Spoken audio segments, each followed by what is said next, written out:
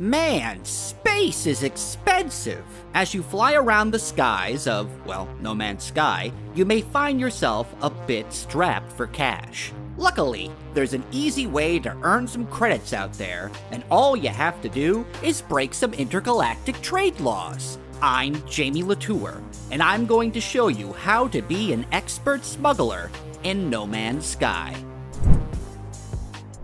To begin your life as a professional Han Solo impersonator, you first need to find an outlaw station. You can stumble across these, but to reliably find these stations, you're going to need to install some ship upgrades. Head to the space anomaly, which you should be able to call once you've found it, and look for this happy alien merchant named Iteration Hyperion. Then make sure you have the teleport receiver upgrade installed on your ship, and once you have that, you can then purchase either the conflict scanner or the economy scanner. You can buy both of these upgrades, but to find an outlaw station, you only need to buy one.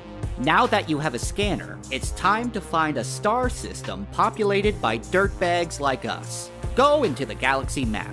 If you bought the economy scanner, look for a galaxy that has the words black market at the end. If you got the conflict scanner, it'll say pirate controlled.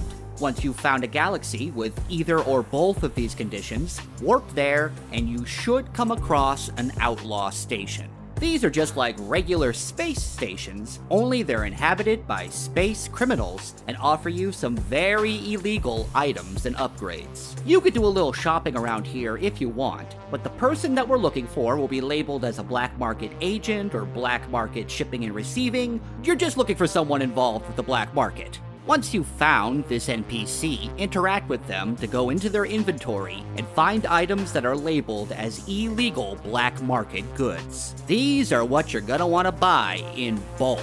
Even if they seem incredibly expensive, buy all of the illegal black market goods that you have room in your pockets for. Once you're full of contraband, it's time to warp to a nice, friendly, law-abiding galaxy with a regular old space station. Then waltz up to a vendor and sell all of your illegal goods for a huge profit. To maximize your money, you may want to look for a space station where these goods are high in demand, but that could take a while. So it probably makes more sense to just offload your product and then warp to another outlaw station, pick up even more illegal space junk, find another space station to sell it at, and then just keep repeating that process until you're filthy stinking rich. And that's all there is to it, although you should be careful while smuggling illegal goods since, you know, it's illegal. If the authorities catch you with any contraband, they're not going to be very happy about it. So to prevent that scenario from happening, you can purchase a cargo scan deflector from Iteration Hyperion on the space anomaly. This upgrade is a little pricey, and it doesn't work 100% of the time, but if you want to be a smuggler, it may be the edge you need to sneak your moon ether across the border without being caught. For more gaming news and guides, check out thegamer.com. Thanks for watching, and we'll see you next time.